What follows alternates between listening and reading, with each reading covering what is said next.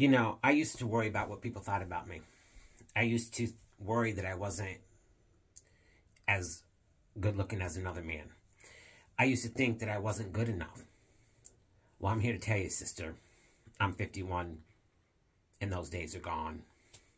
I love who I am. And as long as I have one person that gets something from my videos and my books and my blogs, then I've done what I was put here for. I've always liked to push buttons a little bit. I've always liked to give people something to talk about because people are going to run their mouth. So at least if I give them something to talk about, then at least I know what they're saying. No big secret.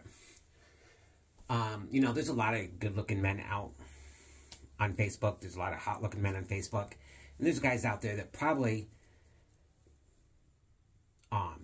you might think you can't have or don't deserve.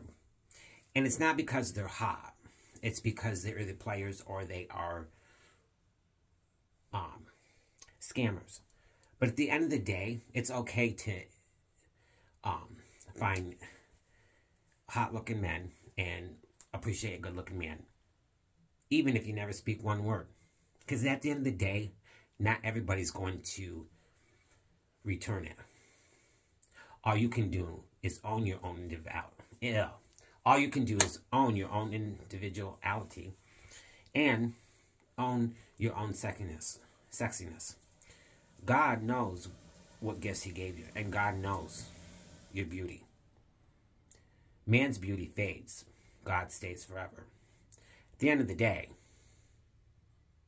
the only opinion that matters and the only one that you need to feel sexy for or feel like you're attractive or that you've got it going on, other than just know it, is trust in God. I do.